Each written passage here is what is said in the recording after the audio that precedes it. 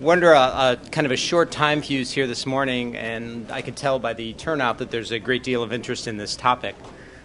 It's a pleasure for us here at CSIS to have Jonathan Pershing back. It was about a year ago, some of you may remember, when we rolled out our joint roadmap for a low-carbon economy, where Jonathan was one of the co-authors, and it was a joint collaboration between CSIS and World Resources Institute. He doesn't need a lot in the way of introduction. Most of you in the audience know him. Jonathan is a geologist by training. He worked at the IEA. He was involved in the 1992 negotiations. He is now the Deputy U.S. Envoy for the climate change talks. But what I really want to talk about this morning, just briefly, is just kind of to set the stage. In a town of really smart people, over the last 2 years, I've gotten to know Jonathan pretty well. As part of collaborators on the study, and WRI actually came to us to talk to us about how we do an energy and climate change piece that touched issues that were really important to both sides, but found a pragmatic solution and a pathway forward, which is really what you need for policymaking. And if you roll back the clock to 2007 and 2008, when a lot of this was done, there wasn't a lot of people willing to take that middle ground. And it's even gotten more difficult to do that, I would argue, in the current atmosphere. There were provisions in the study that talked about how you need to reset the system, how you need to have a vision for the future, but more importantly, at least in my mind, how you manage that transformation. Because it's a long grind. You've got a lot of fossil fuels that are still out there. 80% of the world's demand is met with fossil fuel consumption. But you need to change the system. So how do you do that? And what was intriguing to me as we talked about the various recommendations that came forward in this study, and I'll give Jonathan the opportunity to distance himself from a study that is now a year old a little bit, given his new role. But the fact that we talked about efficiency, and we talked about renewables, and we talked about research, but we also talked about oil and gas. And we were on kind of the gas piece pretty early when you looked about it as a potential bridge fuel for the future because of its low carbon emissions. It's also its compatibility with renewables and how you enter the system and balance it and keep everything going. You can be an advocate for a number of things, but when you're in the position of governing, as Jonathan well knows, you also have to keep the lights on and the trains running, even as you make the transformation. During those discussions and some of the negotiations that took place, I think the last round of negotiations on the various recommendations were actually done when Jonathan and Jonathan Lash were in Poznan. The result of the study, as we turned it out, I think is actually, it bears the mark of time. It's still relevant today, and it's a good thing to keep in mind. But I think most importantly, what it taught me about Jonathan is he's a man of enormous energy and terrific intellect. And to me, he embodies what a public servant needs to be, and especially a policymaker. He's at the same time thoughtful, substantive, willing to listen, creative, pushes the envelope, but is also pragmatic. And I was both relieved and enthused about him taking this position. And so without embarrassing him further, I would just urge you to take his comments today in light of what's going on and know that you should all be relieved that he's working towards an environment and a sustainable future, which is something that we all need. We used in our study a quote from John Holdren where he talked about how without energy there's no economy, without climate there's no environment, and without the economy and climate, personal wealth, national security, and personal security have no relevance. There's no way to get there. Sarah Ladislaw on our staff is going to be serving as moderator this morning. Sarah was our lead negotiator. She was our lead author on the roadmap study. It was partly a negotiation. She's also written a piece on post-Copenhagen that if it's not available, it's available on the website. If it's not available outside, that I would urge you to read. She's done a lot of our work. She's a senior fellow here. Let me just say thank you all for coming. I think the timing and the importance of this topic is borne out by the fact that you're all here this morning. And Jonathan, thank you very much for taking the time to join us here this morning. I have one simple request, two requests actually. First is that if your cell phones are on at this point, it'd be a great time to turn them off. Second point is that we've told Jonathan that while we appreciate him being here, he's got a really tight schedule. We have to have him out of here by noon. So while there's a lot of interest in kind of buttonholing him for questions, we would ask that you all stay seated till we get him out of the room. We have a short presentation. We think we've allowed ample time for a Q&A session, and hope we get your questions answered in that context and in that time frame, but really would appreciate your cooperation so we can have more people like him come to CSIS and engage you in this way. So thanks very much and welcome. And Sarah, it's yours. Hi, good morning, everyone. Thanks for coming. I'm not going to speak for too long because I know you'd like to hear what Jonathan has to say and have a chance to answer your questions. I just wanted to note that today is really what we're starting as sort of the first of a series of events that we're going to do on post-Copenhagen, sustaining the momentum behind climate and energy action of the kind that we sort of talked about and worked on last year with our project with the World Resources Institute.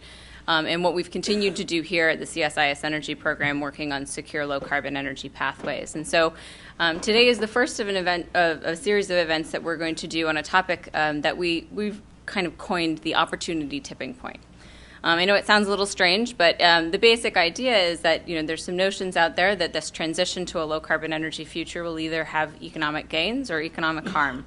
And we like to sort of deal with some of the questions about how you make that transition in a way that's economically viable, technologically possible, and really explore how to sustain that momentum in a post-Copenhagen environment. So, for example, next month we're also going to have an event that looks at the one-year anniversary of the U.S. stimulus program. We'll have Matt Rogers here from the U.S. Department of Energy, who's a senior advisor to the Secretary and in charge of much of the stimulus spending there, as well as a panel to look at some of the stimulus spending going on around the world, how successful has it been, how green has it been, how many jobs has it created, and start to explore questions like that in a very systematic way, both through public conferences and through some private research or research that we're going to do in-house at CSIS Energy Program. So, but we can't even start about talking about post-Copenhagen until we understand what happened at Copenhagen, what the outcome is, and what the pathway forward is. So I can think of no better person to explain that to us or give us his insights on that than our friend and colleague, Jonathan Pershing.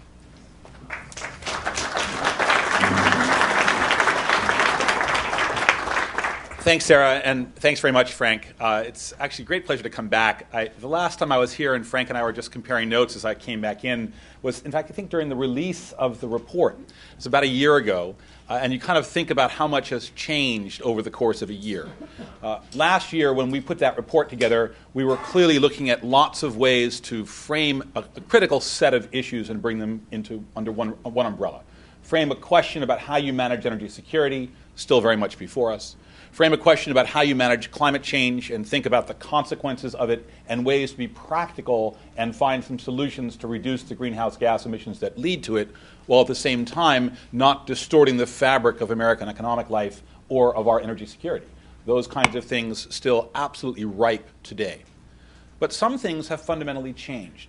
And I actually find it useful to think about Copenhagen not so much as a place where we met for 2 weeks, but as the culmination of a year's worth of conversation, of a year's worth of events that have, I think, altered the fabric of how we think about a number of different critical questions.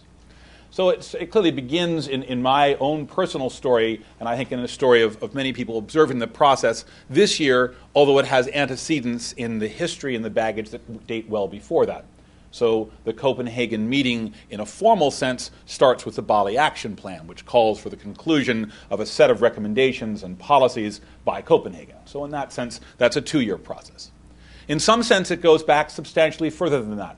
It goes back to the Climate Change Convention itself, which dates back to 1992 and the Rio Earth Summit, in which countries committed themselves to try to take actions to try to inventory greenhouse gas emissions. Didn't succeed all that well in terms of reducing those greenhouse gases, was then succeeded by a new agreement, the Kyoto Protocol, in 1997 that set out an additional set of actions and obligations. All of that also part of the history. But it goes back substantially further than that in the science.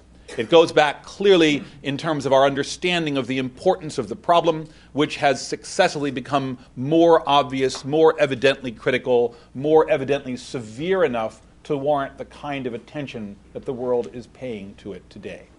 And if we look at that history goes back 100 years and over the course of the last 25, I think has had a continued rise in the level of engagement of the scientific community and, by extension, the policy community based on that science. Back when we negotiated the first Framework Convention, we had the first IPCC report to look at.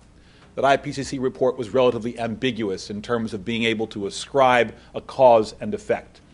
When we did the Kyoto Protocol, we had the next report of the IPCC, and that report was slightly clearer, indicated that if you were to balance the framing of obligations from developed and developing countries, they were clearly preponderantly from the developed world, and solving the problem seemed like a good idea, but a degree of uncertainty inherent in the process.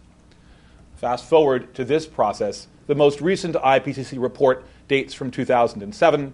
I was one of the lead authors of that particular report. We worked quite extensively on the development of the language in it, the ideas that were in it, the science that was in it.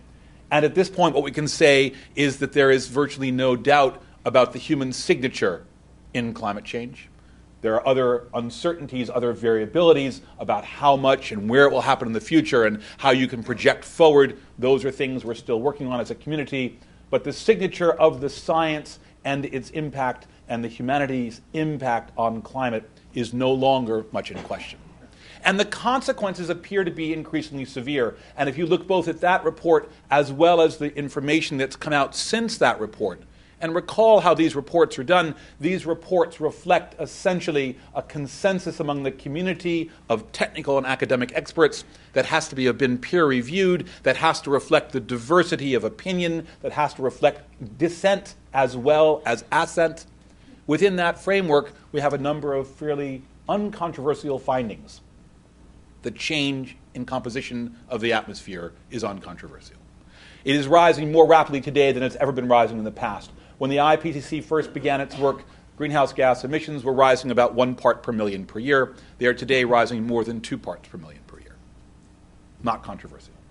Not controversial is some of the historical record. There are clearly questions in any individual place, but the collective record, atmospheric measurements, look like things have changed substantially. Nearly a degree's worth of warming in the pre-industrial period, rising more rapidly than we had thought they would rise. Not particularly controversial. Not particularly controversial are some of the physics of how the atmosphere works. One of the things that we know is that when temperatures rise, water expands slightly. Not very much, but if you're looking at a scale the size of the ocean, enough to matter. One of the things that we know is when temperatures rise, snow melts. No one's walking outside denies that we're happier today than we were a little earlier in the week when it was quite chilly. But at the end of the day, not much controversy about that. Sea levels are rising. And sea levels are projected to continue to rise, and glaciers are melting. And if we take a look at the geological, the spatial surveys of Antarctica, the spatial surveys of Greenland, the spatial surveys of the ice cover in the north, up in the Arctic, every single one of those has declined. This last year, which people thought was not particularly anomalous, still rates as one of the 5 highest in our record. So it's not as if there's a discontinuity, there's a continuous drumbeat of increasingly severe indications of the consequences. And let's now fast forward to why might we care, because those sound like they could be fairly modest indications of change. Well, we care because it looks like if you're in Bangladesh with several 100 million people very close to sea level, you have a problem when the sea levels rise. It looks like a concern because when you think about the hotspots, the areas of security around the world, those that are exposed currently to conflict turn out often to be those same areas that are exposed to drought, exposed to food insecurity, exposed to consequences of environmental degradation from poor performance, and all of those are exacerbated by climate change. That's a security concern. It's not about climate in the narrow sense that I worry about a degree. It's climate in the wider sense that it affects the distribution of economic wealth. It affects migrations of populations, not at the scale of 10 or 20 or 100, but a scale of Katrina multiplied by 1,000. That's a very difficult thing to understand, even how to begin to manage ways that you could forestall the worst of those impacts, the worst of those damages, resonate among a community. And let's talk about the community. Over the last 10 years, since we did the Kyoto Protocol, virtually every other country in the world has signed on. So the United States, for a while, was in the company of Australia, which made us quite happy. But then we had a new election in Australia. Kevin Rudd was elected. And Kevin Rudd, the very first thing that he did days after his election was, in fact, to go to Bali and to sign the Kyoto Protocol. We are now in the company of San Marino. I don't know how many of you have been to San Marino. It's not a very large place. It's lovely, not very big. That's it. There are no other countries in the world who are outside of the Kyoto Protocol except for the U.S. and San Marino. So you look at that framework and you think about where the world is and what the world view about the problem is. Set aside for a moment whether you do or don't agree that Kyoto was the right approach. The world made a decision that it did believe that, and the U.S. was outside of that agreement. And the consequences diplomatically to being outside of that agreement have also been real. They've also been notable in many of our own interactions in processes. I've talked to a number of companies who have been in the green energy space, working on how they can develop new efficiency programs, solar programs, technology programs, or consulting on these opportunities. And many of them are reporting back, or were reporting back, that the U.S. was always burdened by the fact that the country had not moved forward. And if they could have a consultant from Holland, or a consultant from Norway, or a consultant from Brazil, they'd rather do that than have a consultant from the U.S. because of this policy. That's a staggering statement, and that was still at the surface.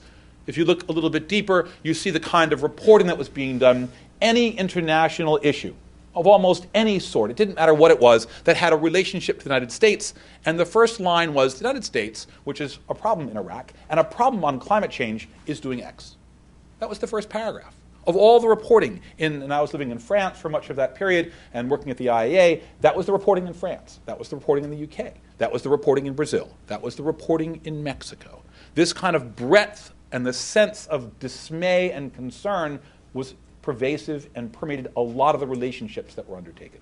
So fast forward now, and where do things stand? We came to Copenhagen working out a deal, and I'll come back in just a minute and try to articulate some of the pieces. Who came? Unprecedented levels of state national representation came to this meeting. Over 100 heads of state participated themselves, or heads of government, participated themselves in these negotiations. If you take a look at the list of participants, and it's an extraordinary thing just to kind of look through, historically, the participants list has been drawn from the ranks of environment agencies of countries around the world. You've had a smattering of foreign ministries. You've had a few, very, very few people who do energy policy, virtually no one who does finance policy. Look at the list today. The list today is made up of 100 heads of state at the top of a delegation page. It is followed often by multiple, very seldom less than two, but multiple cabinet-level official equivalents, ministers of environment, ministers of energy, ministers of resources, ministers of forestry, ministers of agriculture, ministers of science. Countries sent senior people because the problem is no longer narrowly one around the environment. It's a problem that's now much more encompassing. It speaks to trade. It speaks to energy policy. It speaks to diplomatic interests and diplomatic initiatives that countries are undertaking. It speaks to development and development agendas of the poorest and the wealthiest. That's a new framework that's reflected in Copenhagen. So with that broad background, what actually happened there? So we went to Copenhagen. We had the framework, I think fairly early on, became relatively clear that we were not likely to end up with a legally binding treaty. It was fairly obvious already months before the Copenhagen meeting began. And while that, I think, was a disappointment, certainly to us a disappointment, certainly to many a disappointment, it was quite clear that, disappointed or not, we weren't going to have that outcome. So what could be done? What things could be done to advance the solutions to the problem, recognizing that the legally binding structure that I think many had hoped to see wasn't foreseeable in this time frame? What could we do? We could end up with a political deal, a political agreement which would carry forward the key aspects and the key actions that could really begin to work on this problem. And that means that it's not any longer an agreement that would be limited to the OECD nations, not any longer limited to an agreement that would encompass the United States and Europe and Japan and leave out China and India and Brazil. And for those of you who followed U.S. domestic politics in these discussions, that's been one of the most difficult things historically for us to understand and to cope with. Why would the U.S. take on clear obligations for action if some of our competitors were not? And competitors are not limited in their geographic distribution to the OECD. Competitors are broader. Competitors come in different places with different concerns, but they have to act or the balance isn't manageable. And it also had to encompass the major emitters, because it doesn't really make very much difference in our current structure if you have relatively low per capita emissions but a very large country and therefore very large emissions. Our system is set up on the basis of sovereign nations. And sovereign nations have authorities and control where actions go, and therefore you need those major emitters. If you have an agreement which covers 30% of emissions, you're not going to solve the problem. You need an agreement that focuses more widely. You need an agreement that's more comprehensive. We also had to have an agreement that gave us some confidence that people were doing what they said they would do. It's fine to say, here's a piece of paper, and I'll trust you. I think the trust but verify language that we've had a lot of history on in other arenas is a history that's going to be repeated here. This is now getting at the heart of economic growth for countries. And countries are going to be very, very careful as to how they proceed in the absence of good information about what each other is doing. So it had to cover that. It had to cover elements that deal with the next step. Where are you going in the future? And where you're going is predicated on what kind of choices you make, in no small measure on technologies that either exist but are not widely penetrating, or that don't yet exist but that we need to have in order to solve this problem at a cost we are prepared to incur. What kinds of technologies? Those are the efficiency technologies. Those are the technologies on alternative fuels. Those are likely to be the technologies on nuclear power.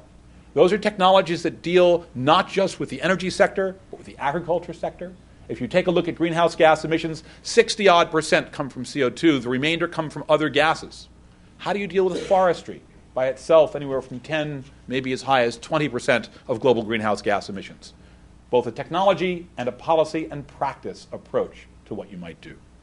And it had to provide enough flexibility that countries did not feel straitjacketed into a narrow individual country's vision or approach. It had to give flexibility so that a program that might be run by India would be acceptable, while a fundamentally different program that might be run by Korea would also be acceptable.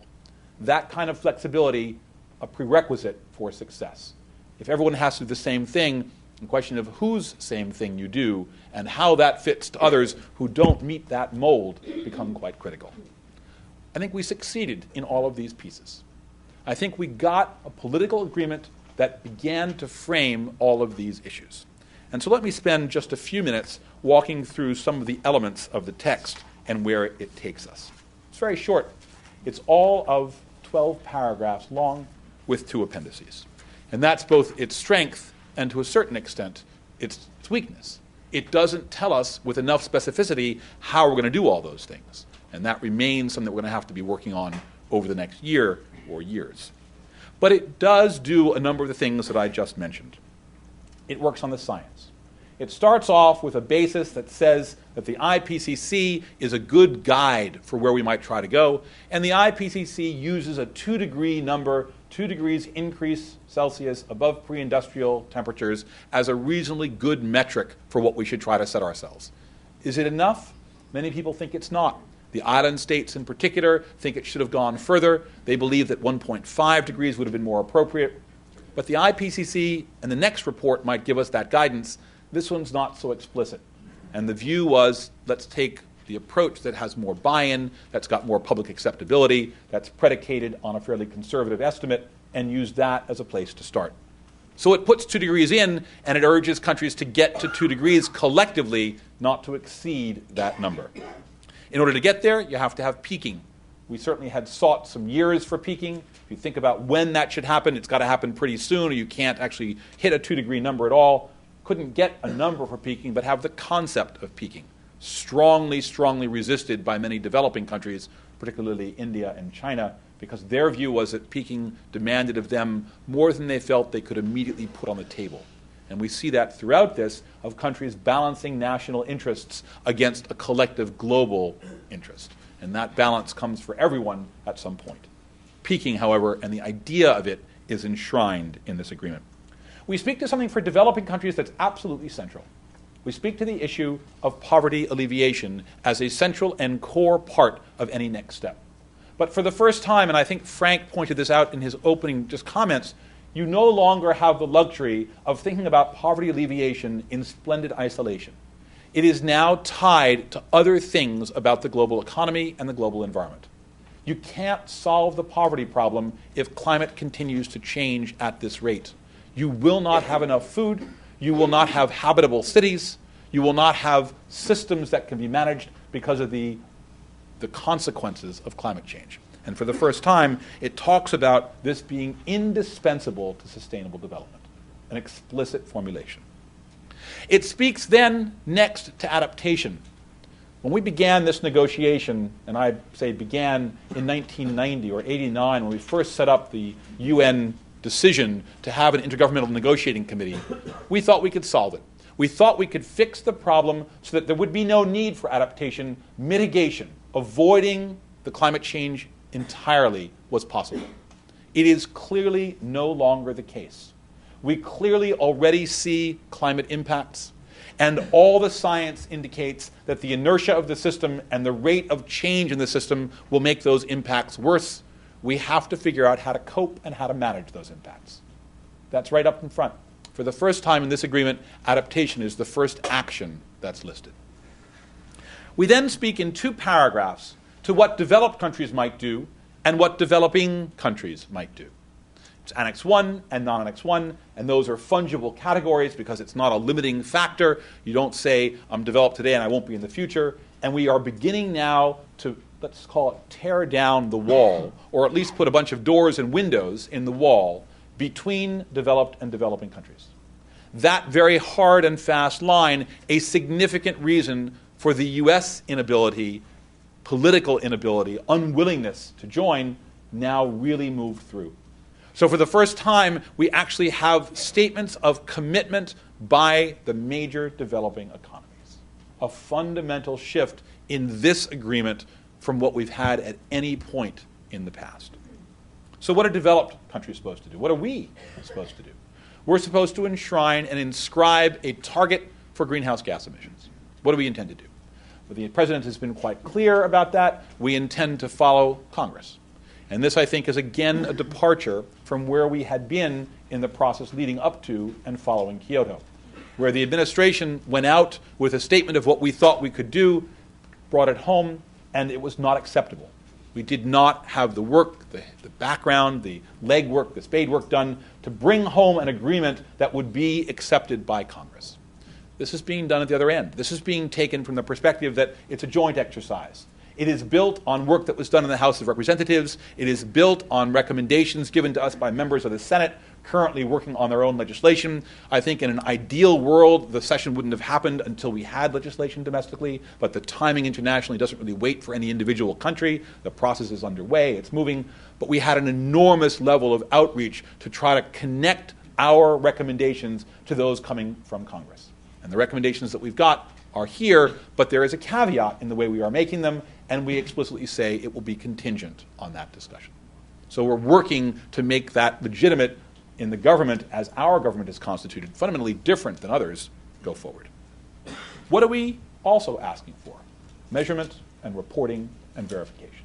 Be asked of us, and we will ask it of others.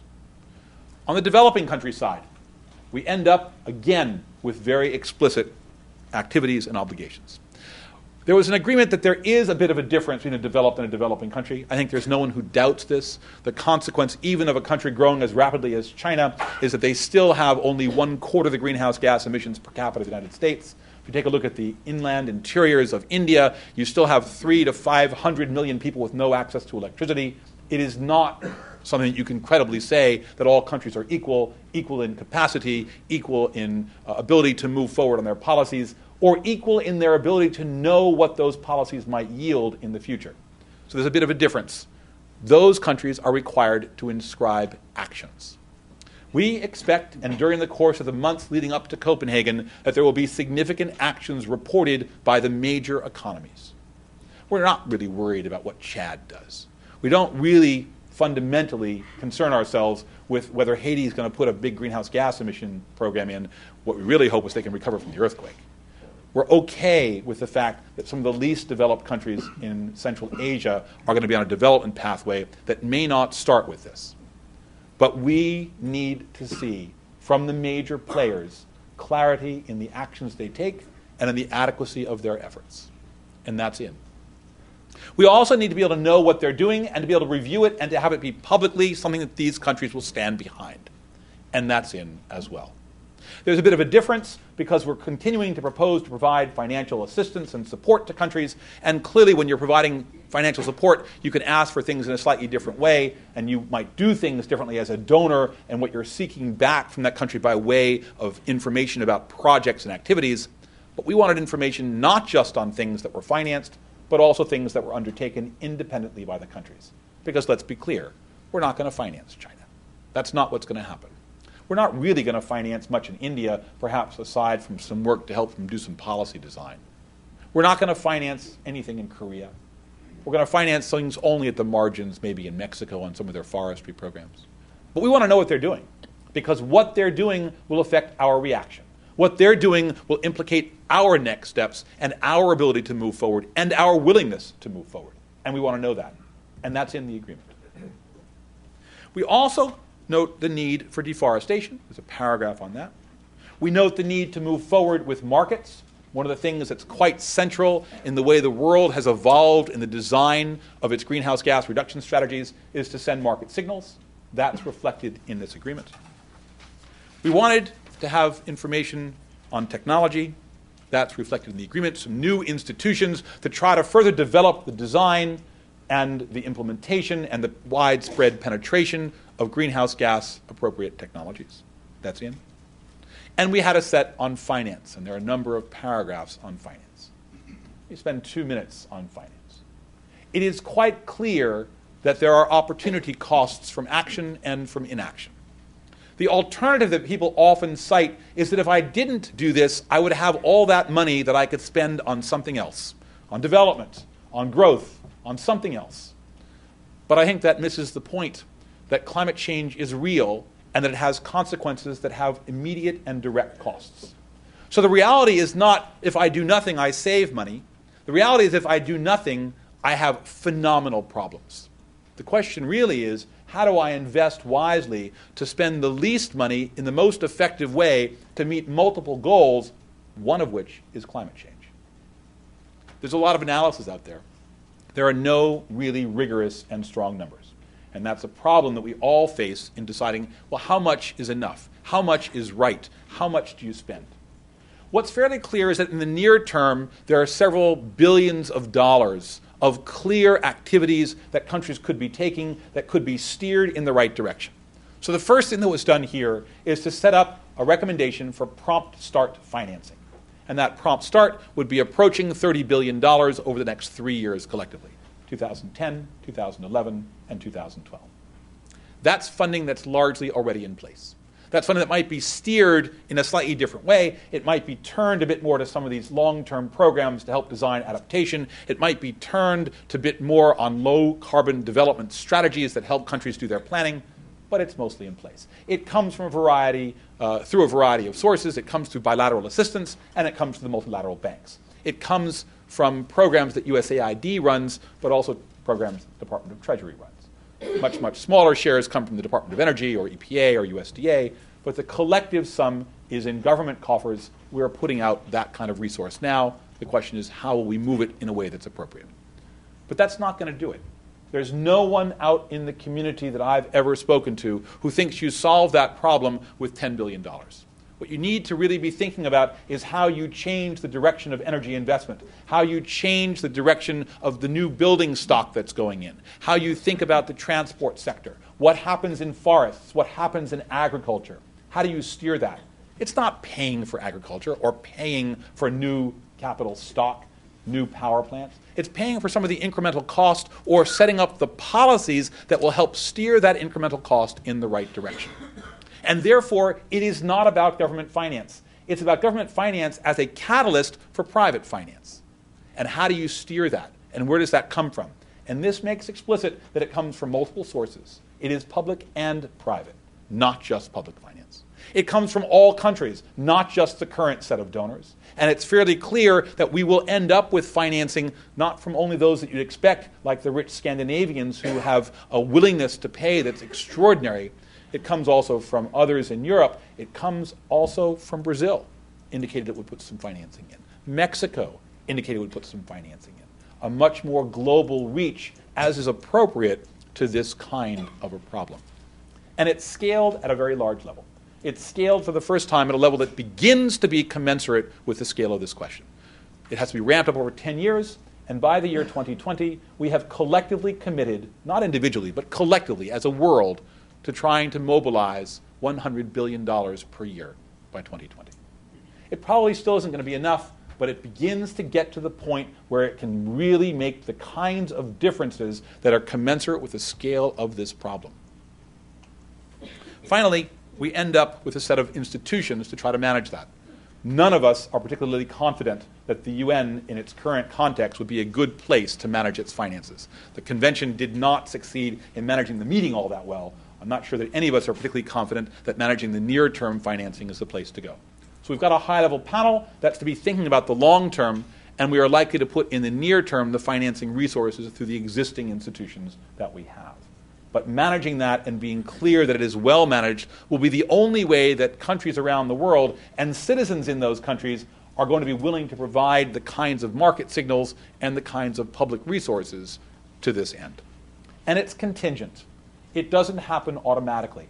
It says it will be provided if countries move forward. It says it will be provided if we have these agreements going forward.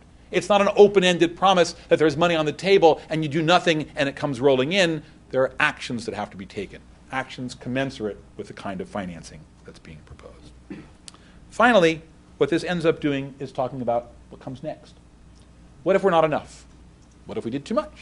What if we don't have enough money? What if we don't have enough technology? How do you proceed? There's a paragraph at the end that talks about a process for review, reviewing both the adequacy and the effort, and that would be done by the year 2015.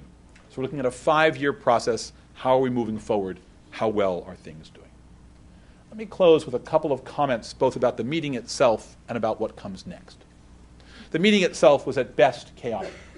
The meeting itself began with thousands of people in and thousands more people who could not get in. The Danes had organized a meeting in a venue which was big enough for 15,000 and got nearly 45,000 people. I think what's remarkable in some ways about the meeting is that there were not bigger security problems. I don't think I've ever been to a meeting with 100 heads of state. I've been to a number of the UN General Assembly sessions when they open up, and 50 or 60 is a big number. At 113 or something like that, heads of state at this meeting, and there were no problems. So in that sense, it was very good. But in the sense of people participating, it was difficult. Many things happened at the same time. There were 6 simultaneous meetings going on in Copenhagen. There was a meeting of the Conference of the Parties. There was a meeting of the Kyoto Protocol parties. There was a meeting of the subsidiary body for scientific and technological advice. There was a meeting for the subsidiary body for implementation, both under the convention. There was a meeting for next steps under the Kyoto Protocol, and there was a meeting for next steps of long-term cooperative arrangements under the parties of the convention.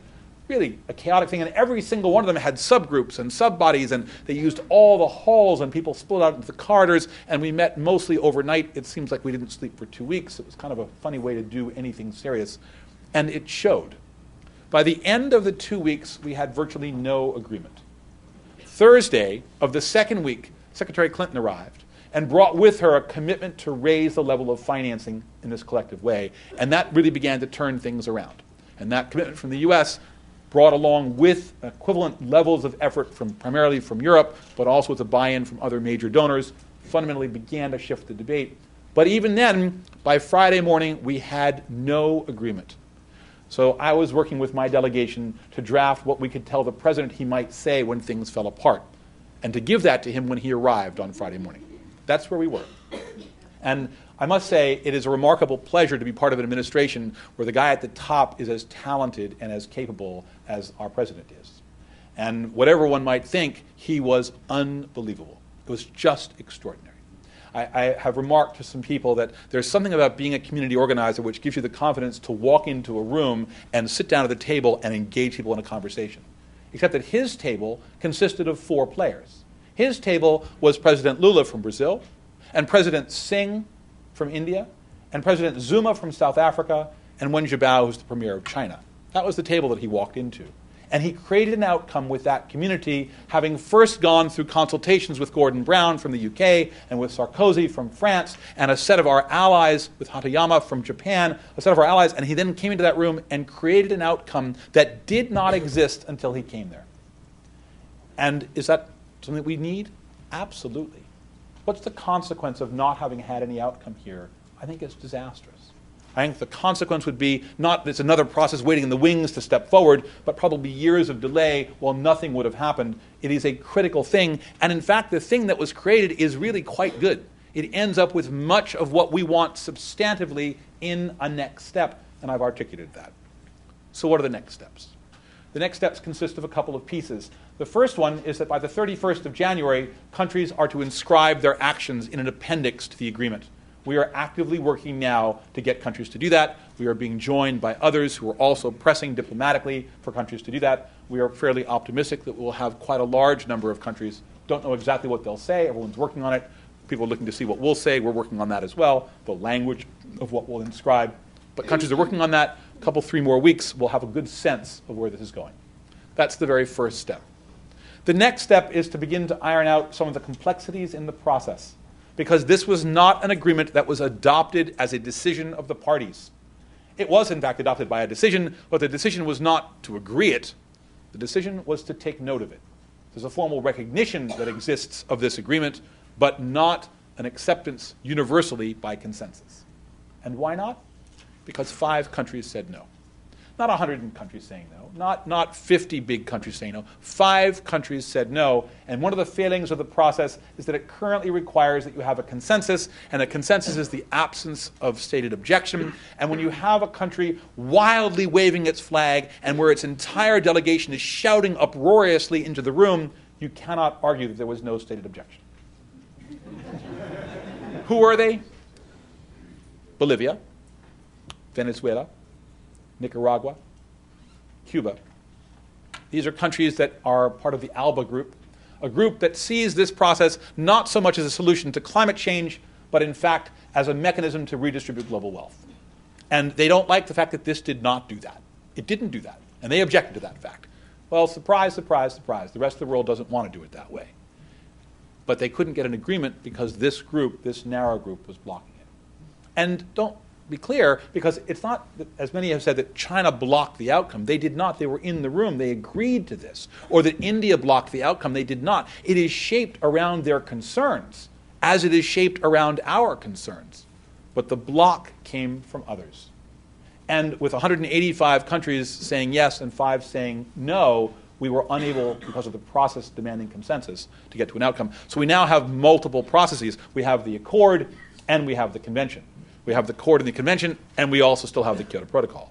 And managing those series of next steps is part of what we have to manage over the next year. And then we have to work on the implementation of the elements in the Accord.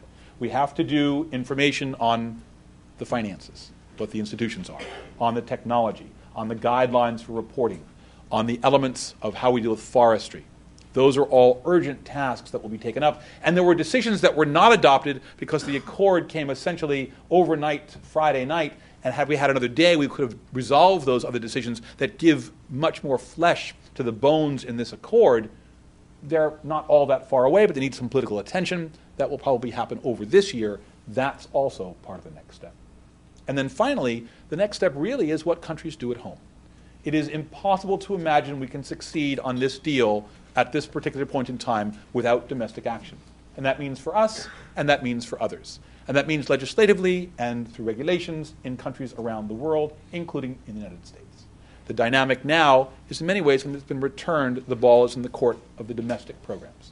And so part of what happens this year is a consideration for the U.S. of how it will move forward. And at the moment, that's a consideration where the focus is in Congress.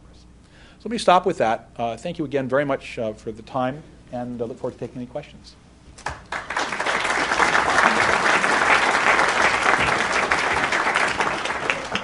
Great. Thank you so much, Jonathan. I thought your description of what was going on in at the Copenhagen meeting was very interesting and amusing. I can imagine, several cloned Jonathan Pershings attending each of those sub-working groups.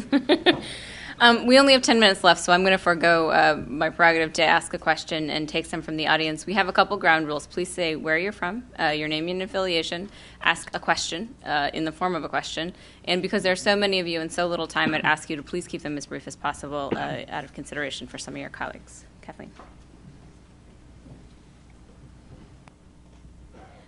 First, thanks to CSIS for organizing this great meeting, and Jonathan, for your time to share your insights on what happened in Copenhagen. You mentioned early on in your remarks that many countries were not expecting a legally binding outcome in Copenhagen. But I think what many expected was at least some agreement on a new deadline for putting in place a legally binding treaty, and we didn't see that come out of Copenhagen. To what extent will the international climate policy process focus on achieving a legally binding treaty, and to what extent will this be a priority for the United States? Okay. I'm actually going to take say three questions and group them together. Sorry, I didn't say my name. Kathleen Kelly from the German Marshall Fund. That's right. I know you, so I... Right there. Oh, on that side of you, right there. Yep. Thanks so much. Lisa Friedman from Climate Wire, and thanks for doing this. Given the chaos of the meeting, especially the end, I'm hoping you could talk to the process. Is the UN the best place to develop climate policy at this point, international climate policy? Is the UN broken? And what role do you see for the MEF going forward? Specifically, are there meetings set up for the future? And what will the MEF take on, perhaps over the coming year, that maybe we won't see through the UN? Thanks. Okay, one more right behind you right there. Thanks. Brian Beery from Europolitics, European Affairs News Daily.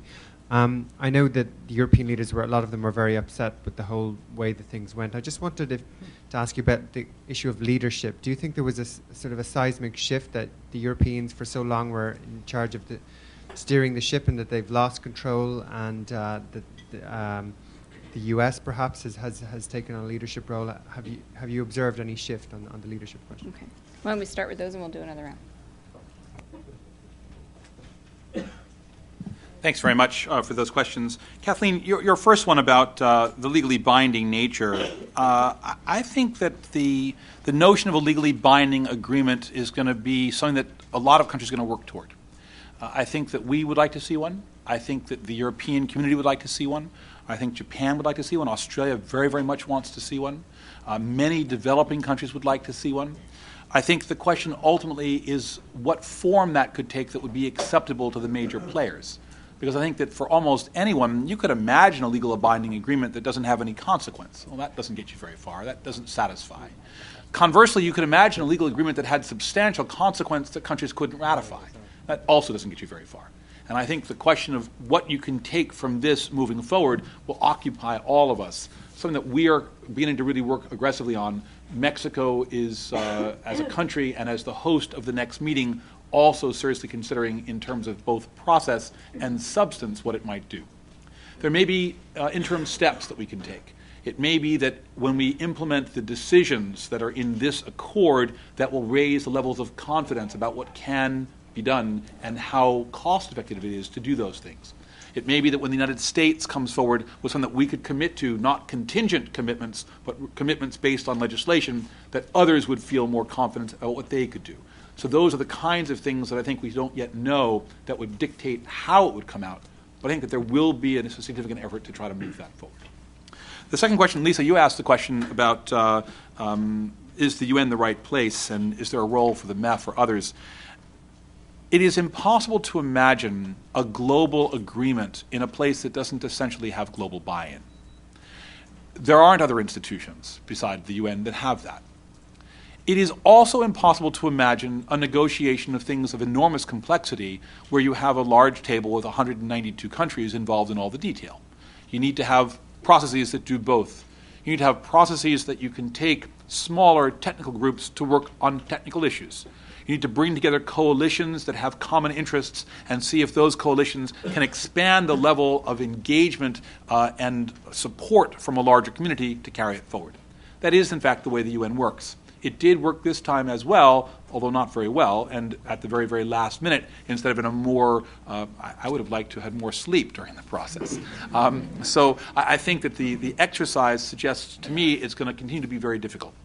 It is a problem, though, which clearly raises enormous concerns on a lot of grounds for many countries. And those are the things which these organizational structures allow to be aired. We're going to continue to hear them. I do not think in this year that Cuba is going to come around and say, this is a brilliant exercise, it's done just right. Or that the island states who feel that 2 degrees is not enough are going to say, you know what, it's fine if my coastlines kind of float away. I don't think that's going to happen. We're going to have a very, very difficult negotiation moving forward, and it'll be a combination of small and large processes. Will the MEF be one of them? We're working on that. There are questions as to whether the MEF by itself does all things. It had a couple of, I think, extraordinary outcomes. If you look at the language in the accord, some paragraphs draw directly from the language in the L'Aquila decision that was adopted by the MEF countries. If you look at the basic structure, it's very similar to the ideas raised by the MEF countries. And if you look at those who were in the small room who agreed, they were the MEF countries as well as others. The second thing which the MEF did, which didn't get much press, and which I think is an extraordinarily significant contribution, has been that on technology. Because the MEF countries decided that this was one thing we really had to do, the legal structure, the international framing, but a second thing that we had to do was on the technology side. And so individual countries have stepped forward to lead on technologies. We'll be working ourselves with Secretary Chu in the Department of Energy, leading on some of the efficiency programs. We will also participate with other countries. For example, the UK and Australia will be leading on capture and storage for coal and coal-fired plants. But the Koreans are working on smart grid. There's work that's underway in Canada on electric vehicles. There's work that's underway on renewables, which will build off of the new work on IRENA that's happening in Germany with input from the US and from others. India's in, Korea's in, Mexico's in, all of the MEF countries are in. That was another MEF outcome that also has to carry forward. So we're looking at how to bring all those things to the next level. The final question, Brian Beer, you asked this question about EU politics and the dynamics of the EU. My own sense is that this would not have happened but for the EU. That the EU has been the stalwart that's been out there pressing for change, willing to take some of the first steps, designing markets. They were not the first of any market. They sure were the first with a carbon market. And the demonstration effect of that is incalculable. My sense was that at this particular meeting, the interaction was for the first time among a group of countries that were all playing, not just where some were playing. So the relative weight may be lower, but the collective input is still very high, and the value, I think, is enormous. So the fact that China joins doesn't reduce the EU level of ability to be a leader. It really puts others also in that status of leading. And I think that's mostly what happened. My own sense is that for the U.S. to re-engage in this process and to have someone at the level of the president doing it who is a charismatic man and who's really effective at these kinds of conversations changes the room dynamic but doesn't lessen the level of effort or commitment made by Europe. We still don't know what Europe's going to do. Europe's having meetings this weekend to make a determination as to whether or not this agreement satisfies the ability to move forward to the next level. They've committed to doing a 20% reduction with or without an agreement of this sort, and said that if the agreement had adequate and comparable actions by others, it would go to 30%. I hope we'll hear more about that. Our view is it's quite a robust agreement. We think it would be great if Europe could continue to move forward. Sure. Right there. Climate change is all about distributional issues, so I'm trying to be equal in the room. Mari Salino from Northrop Grumman. You've talked about how important measurement reporting and verification is and was at the Copenhagen meeting. Was there any discussion of the fact that many of the satellites that do measurement and presumably could be used for verification will be going dark in the 2020s and there's not much in the way of replacements in the pipeline? Alden Meyer, Union of Concerned Scientists. Thanks, Jonathan. I think the progress on the 2-degree target was notable from L'Aquila, where it was sort of noting the science, to the Copenhagen Accord, where it's a political commitment by the countries. But I think it's also clear that the pledges and actions that countries are likely to put on the table at the end of this month are going to be nowhere near achieving the 2 degrees or putting us on a pathway for 2 degrees. And the concern is if you wait until 2015 to do the review, you may have foreclosed options to increase the level of action to get you on a 2-degree pathway without economic cost in the 2020s and 2030s.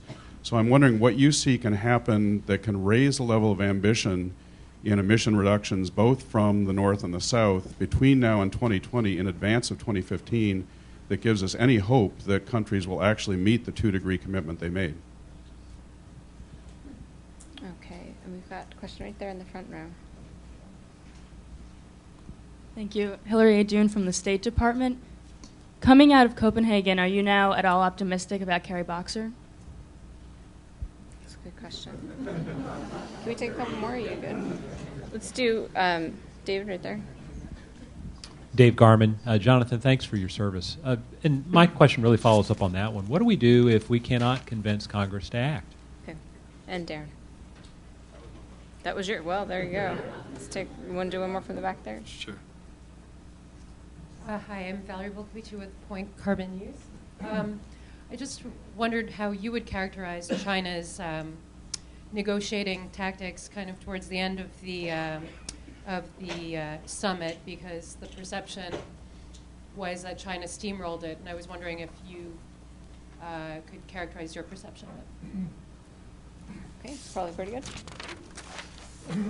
Great, thank you very much. Marissa, you asked the question about the MRV and the satellites. The answer is that no. People at the negotiation were primarily not focused on satellite solutions. People have talked about them in sidebar conversations. I've myself had a number of conversations, both with folks at NASA, others who maintain American satellites and capacity. I think it's going to be an issue that we're going to have to probably raise. People have looked at a variety of different mechanisms and sources for doing MRV. One has been this kind of let's call it a technical verification protocol that might be done through satellite data. Another could be through proxy data. For the vast majority of energy-related greenhouse gas emissions, proxy data is not actually too bad because the scale of trade in fossil fuels really accomplishes much of that, and the data is reasonably good. It turns out satellite data is excellent for forests, and on that side you get a big chunk of it there. You can do land truthing with some of the information as a kind of a way to do point source estimates and give you more accurate characterizations of data that you got through other means. I think that ultimately we'll end up with a number of procedures for that. My own sense is that Congress is going to want us to be fairly clear about both what the international community says and what we think, which means that we're likely to do our own work on this. We're likely to evaluate in our own databases and our own capacities how performance is moving forward, and that'll probably proceed in parallel, and we'll use all the information available to us to make those decisions. But I'd also say that the issue is not narrowly about emissions. The issue is also about policies. If greenhouse gases end up declining precipitously in a particular country, but it turns out that the country has also at the same time released substantial assistance to its steel industry, and our steel industry is feeling competitively disadvantaged from that, the emissions are only part of the story. The policies are also going to matter. So there's going to be some need to have a much more wider diversity of ability to evaluate performance. Alden, you asked about 2 degrees. I agree with you. I think there was substantial progress from L'Aquila in terms of where it went. And the question of whether countries will do what they say they will do is only part of it, as you note. The other part of it is whether what they say is enough. My sense is that we need to be careful about taking all of our steps at once. It was clear to me from the negotiations that one of the difficulties that we currently have is that the art of the practical and the possible is not yet at the same level as the understanding of what we think the science might require. It doesn't mean that these steps are not valid or these steps are not huge, significant advances from where we are, but it may mean that we're going to have to come back at this and take another bite at the apple. You don't eat the apple in one bite, you take a bunch of bites of the apple. This first one is a fundamental turnaround from where we had been. Where we were, even under Kyoto, was a relatively small share of global emissions addressed, and for some of the parties or countries in theory covered by Kyoto, like the United States, that were not in, emissions grew by 17%. So too aggressive a number doesn't get you very far either. This gives some flexibility on that. And hopefully the process for review will in fact move us to levels that are commensurate with the required needs. That ends up being something that everyone has to engage in. That's something that we will engage in trying to promote in the administration aggressive and robust policies at home, that we will engage in diplomatically by encouraging others to do the same in their countries, that civil society will engage in at the private sector, finding technological solutions and reduce costs will engage in. It's a much more comprehensive conversation which this sets in motion. Will it do everything that we need? No. Is the alternative something that we prefer?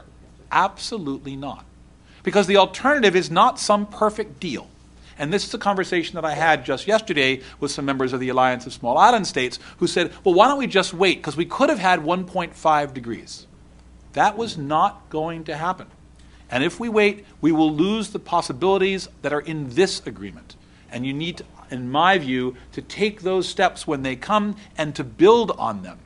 Because if you don't take them, you just waste time. You don't necessarily have a better outcome next time. What you have is whatever outcome you might have gotten now, but a year or 2 years or 3 years later. And I don't think we can afford that time either. Hillary, you asked the question about my optimism on Kerry Boxer. I think that that's a conversation better answered by others. There are many in this room who follow that conversation in great detail. My sense was that when Mr. Kerry was at the meetings, he was optimistic that the Senate would in fact act. He was quite optimistic about that. He was less clear about when, and he was substantially less clear about exactly what that action would consist of. So it doesn't give you much of an answer, but here's someone from the inside giving you a much better answer than I can from the outside. I think actually there will be action. I'm really quite optimistic. I think that the part of the objective that we had was to create space for the Senate to feel that this was not inappropriate for the United States because we were not isolating ourselves. We were not moving forward without others. We, in fact, took the world with us. We now can demonstrate also that this is in our collective interest and we're going to play our role and our part. So I'm optimistic that this helped in that discussion. Dave, you asked the question about if no congressional action. I think I don't think that's a plausible scenario. And so my current thinking about that is that it may be a little while. And so more likely is that we have this year to work on while we are still doing our legislation than that we have it in a month. I mean, the original hope was that we were going to have legislation before Copenhagen. Obviously, we don't have legislation yet. I think the current hope is that we have it fairly soon in the first half of the year, and we'll have to see how that plays out. And in that case, we're going to have to start working on alternatives if it doesn't happen. But at the moment, we're optimistic that things will continue to move forward. Valerie, you asked the question about how to characterize China and Chinese tactics. My own sense about it is that China has a very particular set of constraints under which it was operating. It does not feel confident about its ability to predict the long-term change in its economic structure, and as a consequence was rather reluctant to take on legally binding obligations on the basis of a projection that had some uncertainty. I don't think that's particularly surprising. I think it's much easier if you're an OECD country where there's been fairly consistent growth and trends in economic indicators over years. We talk about a major change and it's 2%. China talks about a major change and it's 17%. Very hard to project effectiveness of policies. And I think, therefore, that what they were pushing for and what we were supporting them in doing was looking at actions, because those are much easier to ascertain and much easier to denominate and much easier to measure. But at the same time, China was feeling the heat. China was feeling the pressure. It was very clear that China now is the world's largest emitter and that we cannot solve the long-term problem unless they engage and engage effectively and engage aggressively. And they were feeling that pressure from around the world. I don't think they did all that well with it.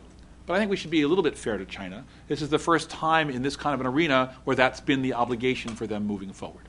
I think that, you think about the history of this juggernaut moving into the economic sphere, and taking your role in that kind of an arena takes time. I think they're kind of feeling their way forward in that process. I think there were missteps. I think it was unfortunate at the early part of the meeting when senior people were in Copenhagen, they didn't meet with other senior officials from other countries. I think that was a mistake. I think it was a bit of a mistake to not have China push back more aggressively on Sudan, which was egregious in the kind of language that it used throughout the negotiations. Would they have been effective? I don't know. Should they have done more? I believe they should. Those kinds of things I think will correct. We'll see different performance, different behavior, different processes going forward. What I think I'm waiting to see really is what they inscribe at the end of the month. If they inscribe what they said, we're on our way to a successful outcome. If they do not, and it's substantially less, it will be a significant thing which we'll have to really devote our best minds to move us forward. Well, that's great. Thank you, Jonathan. You've really given us a picture of a degree of success coming out of a very chaotic process. So I thank you very much for sharing that with us. Maybe we can keep the trend of you coming by in January and giving us an update going or something like that. Please join me in thanking Jonathan.